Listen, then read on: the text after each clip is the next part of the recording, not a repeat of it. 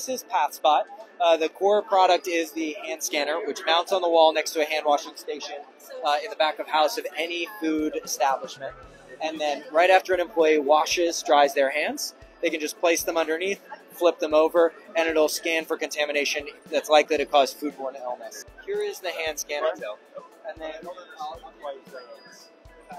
underneath, and then flip them over. And I'll get a result back to see if there's contamination detected. So I have 2 minutes now, and I can rewash my hands and then rescan to get a green result.